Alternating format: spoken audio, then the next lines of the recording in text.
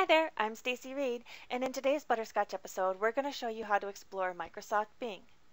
Let's say I want to do a search for images, and let's say we want to search for images of festivals. We'll type the word in the search field, and you can see that as I type, Bing suggests a list of searches we may also be interested in. Also notice how relevant the returned images are to our search. Scrolling down very quickly, I can tell a lot about festivals just from this visual search that Bing provides.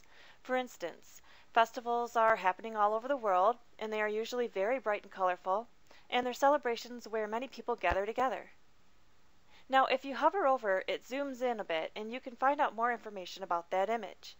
Clicking on the image intuitively opens the page where that image can be found, and a link to see the full-size image as well.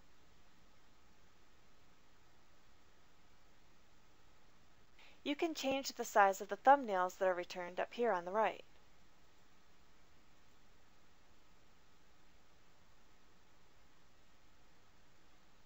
Now let's go back to the front page, and I'll show you how to do video searches because that's fun too. It also returns visually stimulating results. Hovering over the video will play the video automatically. Some are just clips, and some will play through to its entirety.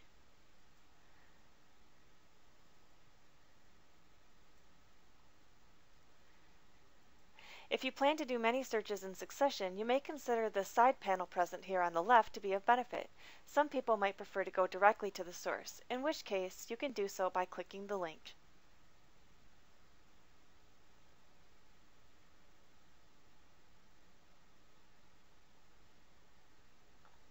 There are a few different channels and a lot of different genres that you can choose from.